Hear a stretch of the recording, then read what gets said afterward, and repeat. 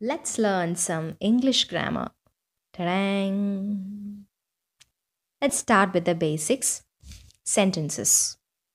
We can form simple sentences with a subject and a verb in a single clause. For example, Mary laughed. We can include auxiliary verbs be, do, have, and modals as part of the verb phrase and an adverbial after the verb. For example, she was sitting at the table. Then we can use verbs with an object. She was drawing a picture. Verbs without an object. She cried. And verbs with two objects. She showed me the picture. We can also use linking verbs with complements. For example, it looked very silly.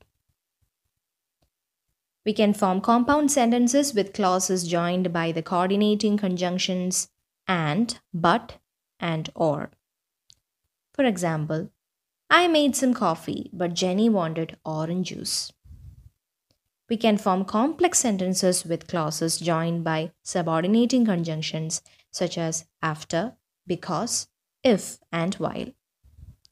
We chatted in the kitchen while I cooked food. Now, moving on to the activities. I love to give homeworks, okay? So, activity one is you have to form sentences with the above 8 rules. And activity 2 is please like, share, and subscribe.